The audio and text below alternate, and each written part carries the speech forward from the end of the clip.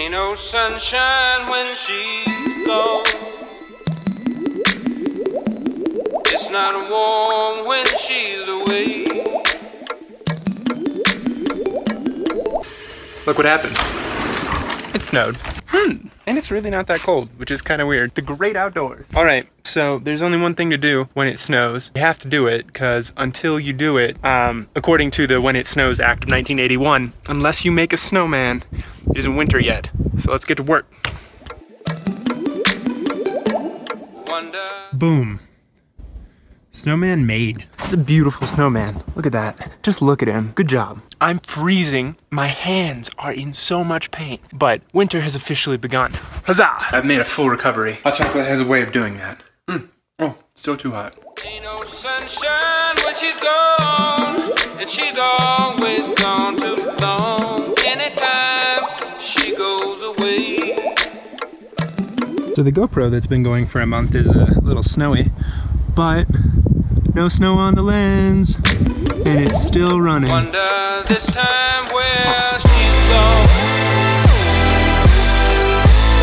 Wonder if she's gone today. Ain't no sunshine when she's gone, and this house just ain't no home. Anytime she goes away. Oh, hi. Welcome to vlogblog 3. So this vlog is a complimentary set of ideas to its partner, a blog post on stevemorocco.com. If you're not watching this video on that blog post page, there's a link down here, you can click it, and you should do that, or else. Cool? Cool.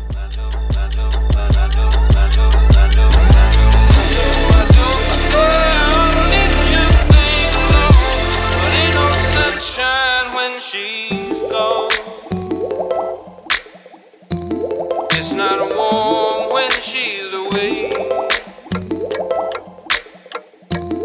Ain't no sunshine when she's gone, and she's always gone too long. Anytime she goes away.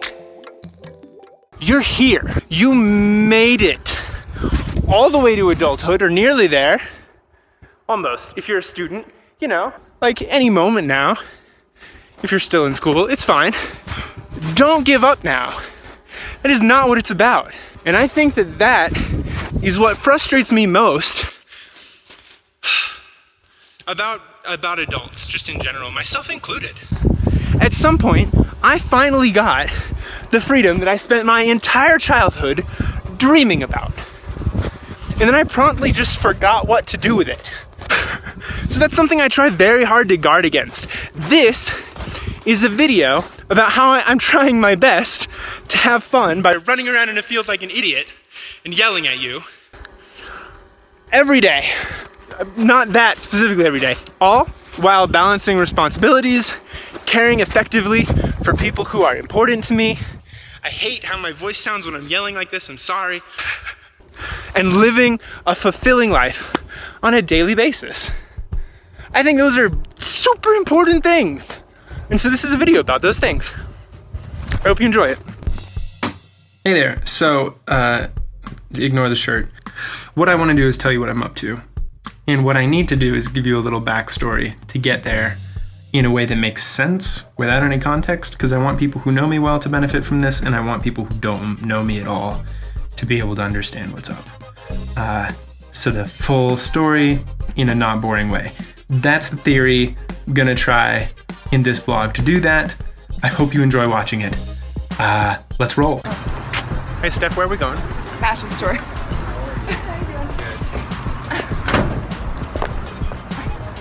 First things first. I was raised in Colorado Springs, Colorado. I went to a Montessori school like for early years. Then I was homeschooled for just a second, just long enough to like make me weird. And then I went to Colorado Springs Christian School from 6th grade all the way through the end of high school. I was really big into computers. My high school offered several computer classes, all of which I took.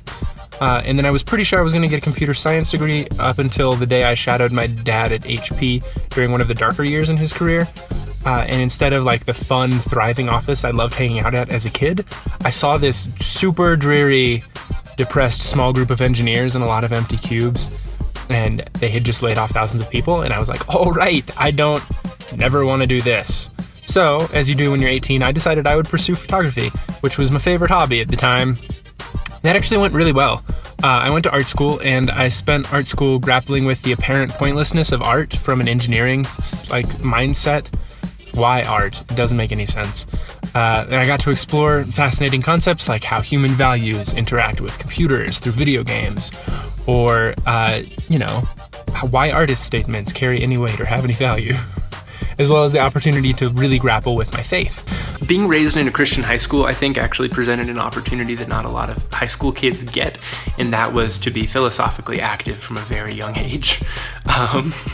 Sorry, putting it in that terminology sounds silly, but for real, when you think about why you believe what you believe at such a young age, it really gets your gears turning.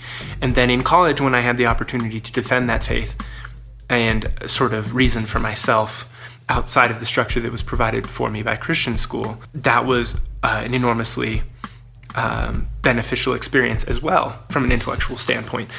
So not only was being raised in a Christian school super helpful intellectually, leaving Christian school and going to art school was also super helpful intellectually, in that these gave me the tools to determine what circular reasoning looks like, and reason from first principles, and you know, have a rational argument, and understand sort of the assumptions that are implied in whatever line of reasoning you happen to subscribe to. Reasoning from first principles is extraordinarily valuable if you want to do something that works. Printing ticket, please wait. The way she says Remove that ticket. Thank you, continue into lot. is so silly. Now that the prop work is done to make the scene more interesting, let me tell you why we're here. A very exciting thing is about to happen. We're about to find someone very cute inside the airport. At least that's the plan. Bum, bum, bum, bum, bum. Parking garage wars. Don't go. Yeah, I'm winning the parking garage wars. I have extras in my vlog today. Real travelers packing real things. All right, the parking section of this vlog is done. Look at that cool airport. It's a cool airport. Now, let's find ourselves an Ansley. Trying not to get run over by buses or business people. All right, so if I'm careful about this, I should be able to sneak up and get a slow motion video of her reaction.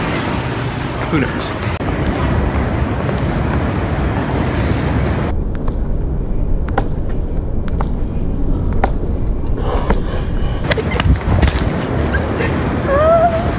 Hi, how are you?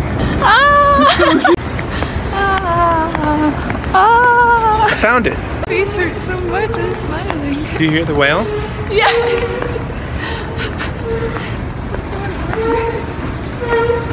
Missouri, Mr. John, Missouri. I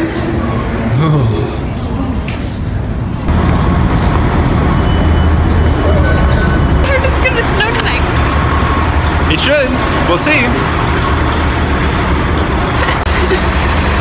Like taking videos all the time. Yeah. Vlogger Steve.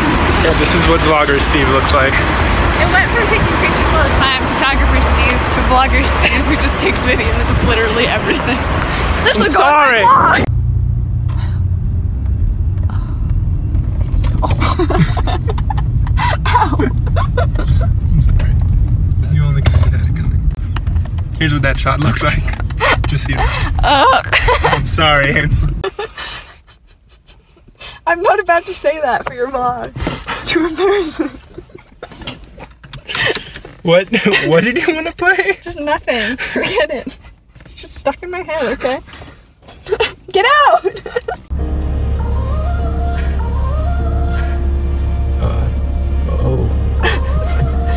Oh, there we go. Credit card.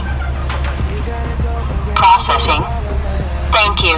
Amount authorized. Press button for receipt.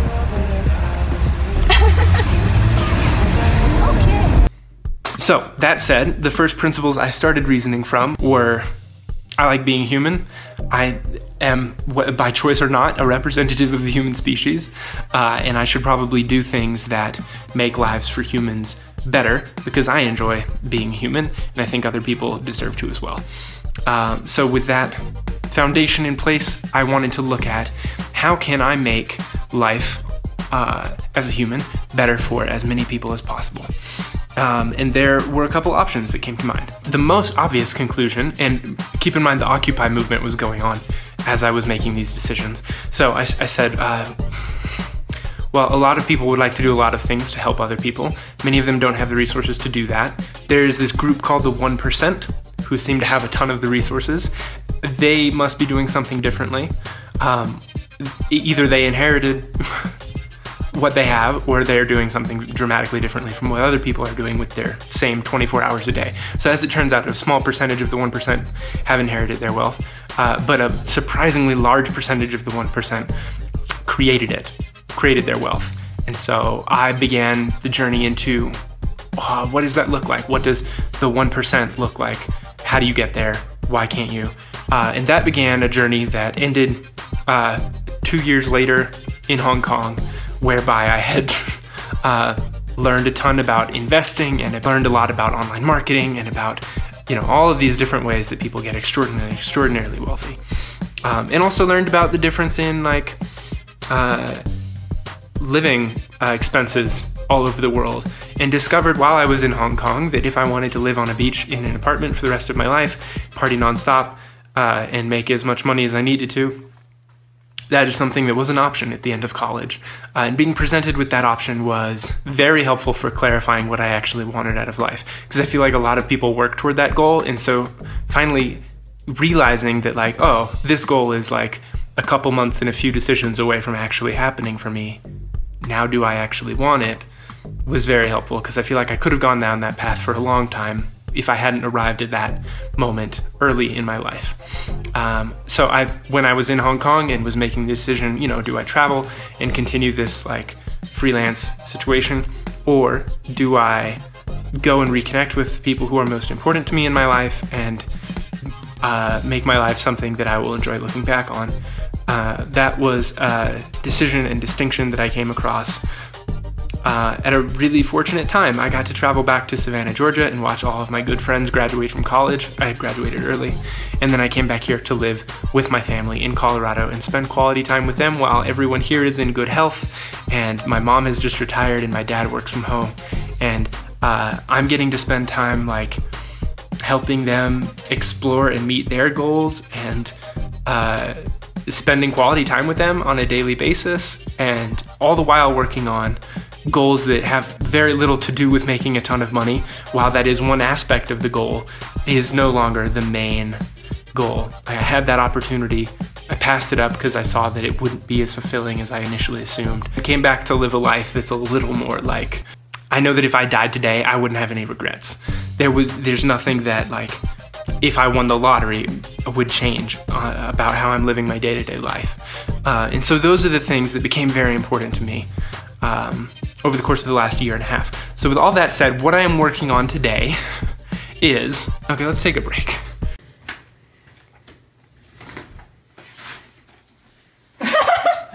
Incredible.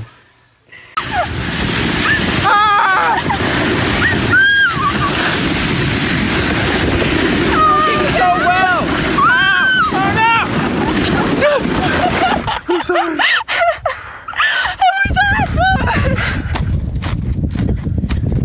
It goes too fast, dude.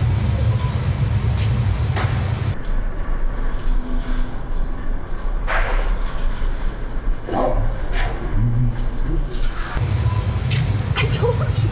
I got it. Oh, no. Hey, hold it. Okay, go.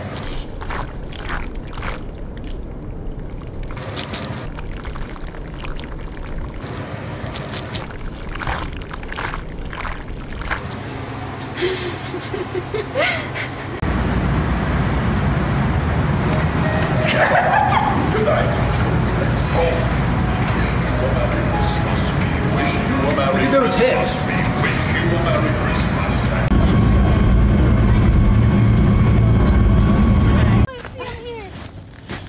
Hey, Steve.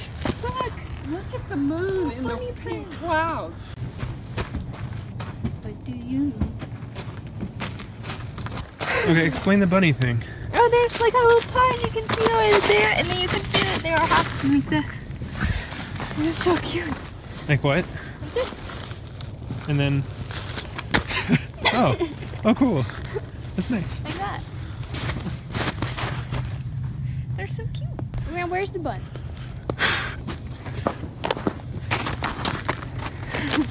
So I used to get really frustrated that there are powerful people who don't solve the world's problems. And then I realized that I am one of those people. And that realization has informed a lot of my decisions. Since then, I've been on a mission to make my life one of service to the greater good. Sorry for my glasses. You don't get to see my eyes in this part. Just poker face. So as long as I'm serving and as long as I have the luxury of choosing what things I'd like to do to serve others, because some people don't have a choice, I'd really like to be having fun as well. So I'm trying my best to come up with ways to make the world better and have fun along the way, because that is the incredible opportunity I have. There are some rules you just have to follow, and some responsibilities you just have to attend to. Everyone has that, but there's every other little moment of the day. Everyone has all those other moments of the day. We all just have 24 hours. And what you do with those little moments says a lot about how much you still value life and how amazed you are at the opportunity you have. You're here. You get to do this all on your own, or with as many friends as you want to invite. Does that blow your mind? It blows my mind. Now, I don't know if you've asked yourself this yet, but I would ask me this if I were telling me, I don't know where I was going with that. But anyway, maybe you've thought to yourself, why such big goals, Steve? Why aren't you just happy where you're at? And I mean, I am happy where I'm at. I just think that, well, there's a reason for really big goals. I think they're easier than the alternative. I think it's just more pleasant to have bigger goals. So long as you're not emotionally attached to whether or not you succeed, having bigger goals just makes things easier in general. So let me elaborate on that a little bit. A lot of people go into the things they try with the mindset they're like, hey, it's probably not gonna work out anyway, so I'll just do this for now. Like that sort of thing. And then they end up getting somewhere that they've worked toward, thinking all along I shouldn't really try anything serious because that probably won't work. And they end up somewhere where they got what they wanted, they worked, and they arrived where they were headed. And so I realized that it's very important to get your direction set on purpose early on. All of this is essentially a game. It's true. I mean, either you have this set of parameters and rules, and you get to sort of play around in those rules. You're going to get whatever it is you put time into trying to get. And so I wanted to make sure that the goals I set my sights on would be astounding if I actually succeeded. Related to that point, because so many people set out to do things they're not completely serious about, there is a huge amount of competition for second best in the world, a huge amount. The number of people applying for entry-level jobs or following the natural path for their career, that's everyone. And the number of people who are starting at the top, reaching for the top, is almost none. And so if you just give up on the usual path and you just skip to the end, it works, which is surprising. If you just go straight to the top and talk to the people there, in most cases that works. Whether it's talking to CEOs or chancellors or the president or whatever it is, or whether it's starting a company and, beginning at the top and building the company underneath you, rather than trying to join a company and work your way up. It's just as much work, if not easier, because the competition is not there. Whereas if you want to apply for an entry-level job at the hottest, Google or Apple, you are competing with everyone, the smartest people in the world, all of them. And that's not a game I could win. It's not a game I'm interested in playing. So this is a cool alternative. And that's why I'm doing what I'm doing. I know that all this is for me in the end, and I want to make something that I'm not only proud of watching and not completely embarrassed by I have been by previous vlogs, but also that is useful. for other people. So we'll see. Those are the goals. We'll see if we can hit them. And I'll have fun along the way. Thank you guys for watching, as always. And I'll see you around. So this is my mirror on which I keep just every important memory. I think it's pretty silly. Yeah, don't look at that for too long. It's super embarrassing. Okay, bye. When I started teaching, no one had landed on the moon. There were no space shuttles, no CNN, no weather satellites. There were no video cassette recorders, no CDs, and no computers. The world has changed in a million ways. That is why I have always tried to teach children that something that would be useful no matter what. So many things have gone out of date, but after all these years, words are still important. Words are needed by everyone. Words are used to think with, to write with, to dream with, to play with, to hope with, to pray with. And that's why I love the dictionary. It endures. So I want to add a little context for that. A cool thing happened recently that I'm excited to end this video with. A friend just popped out of nowhere and asked me for my address. She gave me this book called Frindle. She just sent it to me and she said, this reminds me of you, and I'd never read it before. So as I was editing pictures one night, Ansley read it to me.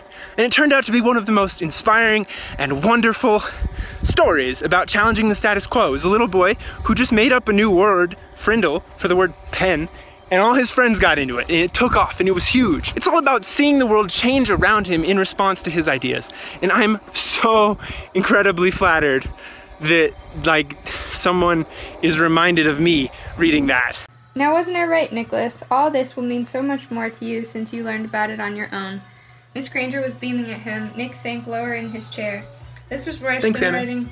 That's where I'm at. Trying to make my corner of the universe a little bit better along the way. I hope this answers any questions you had or didn't have about what I'm doing, or at least why I'm doing it. I look forward to diving into like details about individual projects. I hope this was interesting for you. I hope we get to collaborate on making the world more awesome together. Until next time.